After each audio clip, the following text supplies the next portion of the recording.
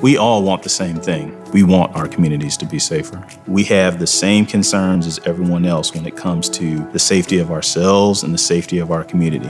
When I think about how the firearms industry has been investing to keep all communities safer, it makes me feel really good. It makes me feel great, in fact, because I know that the industry is trying to be a real partner by really focusing on things that are actually going to make a difference. The firearms industry is working with retailers to ensure that guns stay out of the wrong hands. The industry has distributed over 40 million free gun locks. As a husband, as an African-American man, and as a community leader, I'm proud to be working with the firearms industry for safer communities. Learn more at NSSFrealsolutions.org.